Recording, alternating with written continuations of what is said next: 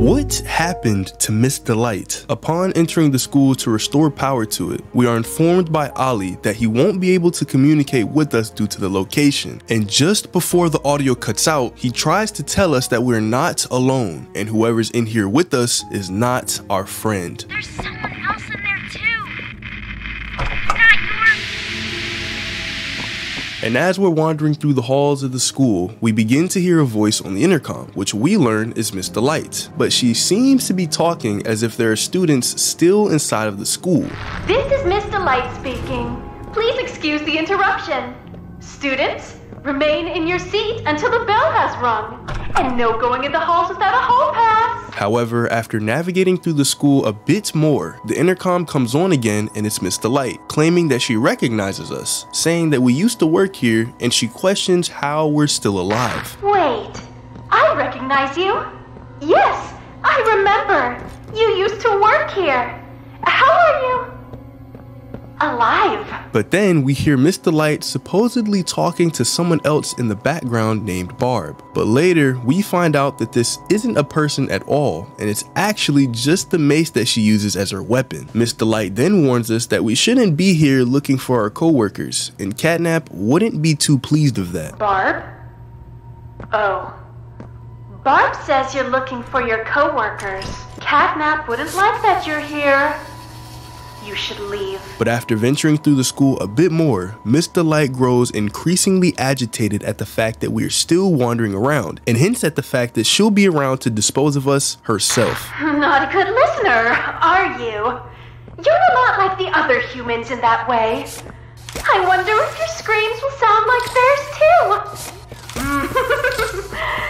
I look forward to finding out. And later, when the player powers on the generator, the door bursts open and Miss Delight walks into the room, breaks the generator with her weapon, sending the battery flying across the room, and with the generator now destroyed, the halls are back to having no lights on. But at some point in the game, we learn that Miss Delight is one of the only remaining teachers who was abandoned by her co-workers due to their constant need of flesh to feast upon. And she convinces herself that if she is stared at, she'll be depicted dead, which is a tactic utilized by players to restore power to the school before crushing Miss Delight in one of the gated rooms. But what exactly happened to Miss Delight that resulted in her going from a kind, lighthearted, and caring teacher to the orphans in Playcare to a deranged, unhinged, psychotic, mace-wielding maniac? And that was it. That's all he'd tell me. Probably because he knew I'd kill them all.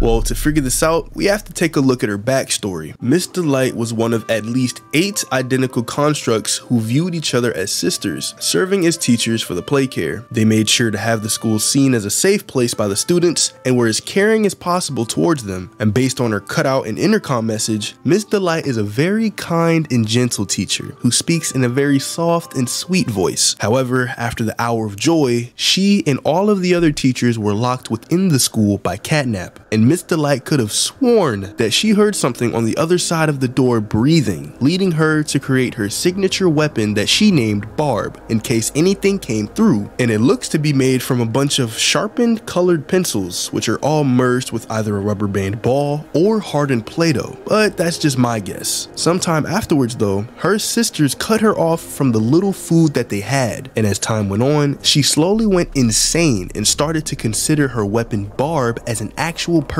Barb eventually taught Miss Delight that if she stopped moving and stood very still, the others would assume that she is dead, and she relied on this tactic to ambush the other teachers when they wanted to cannibalize her. So Miss Delight killed them all one by one, eating their bodies to wear off the hunger she had been dealing with for so agonizingly long. Sometime later, she found the door unlocked and discovered Catnap, who she guessed was the one who locked the door in the first place. The two then formed some sort of truce afterward, sharing the same views regarding the prototype and his plans to save everyone. Now, although it is never stated, it's implied that the reason Catnap doesn't go into the school is likely due to how disturbed he is by Miss Delight's unhinged unhinged nature, as she can go from this sweet sounding teacher to a bloodthirsty maniac. Now, I know everyone is wondering the same thing about her appearance. What happened to her face to where the toy version of her smile is completely broken off and the breakage even trails off to her forehead? Well, I actually have 3 theories on how this could have happened, with my first one being that in order for Miss Delight to eat the teachers, she had to break off the toy version of her face, as how would she have done it without doing so?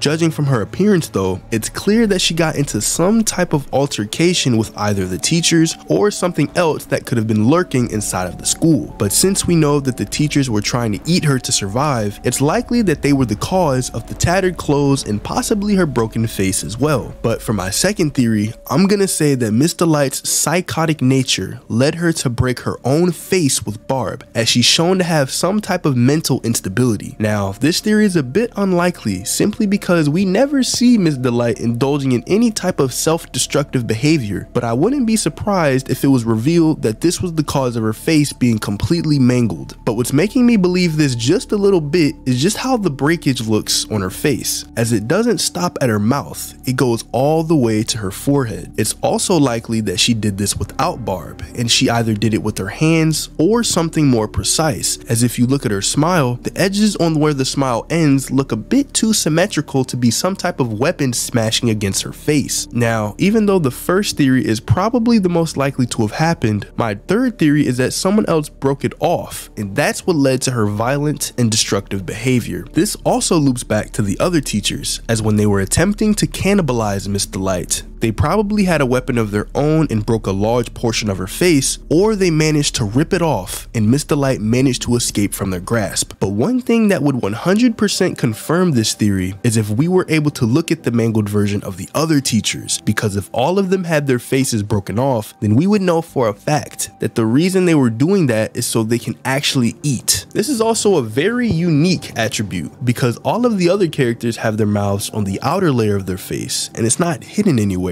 Now, if you look at Braun, you might be able to put him in the same group as Miss Delight, but we don't have enough info on him to really confirm this. But Huggy Wuggy, Mommy Longlegs, Catnap, Bunzo Bunny, PJ Pugapillar, and the Smiling Critters don't have to have any part of their face broken to reveal what they actually need to eat. Now, earlier in the video, I mentioned how Miss Delight convinced herself that if she doesn't move at all, then everyone else will perceive her as dead. But what compelled her to do this? Well, if you explore the school, there are cardboard cutouts of her character, the same with all of the other characters within Playtime Co. But I'm led to believe that Miss Delight saw that all of the students would walk by this cutout as if it didn't even exist, and she started to believe that if she did the exact same thing, then she would get the same results. Now, it's clear that Miss Delight is downright crazy, so this could be one of the reasons as to why she decided to have her movement like this. Now, in case you didn't know, in the pre-release version given to content creators, Miss Delight would only move when the lights were off and freeze when the lights flickered back on, but it's unknown why it was changed. Perhaps it would contradict the fact that Miss Delight would break the generator and cut off the power completely, so the light flickering wouldn't make sense. But what do you think happened to Miss Delight, and what led to her psychotic behavior? Let me know down in the comments. Thanks for watching, subscribe, and click on this video right here.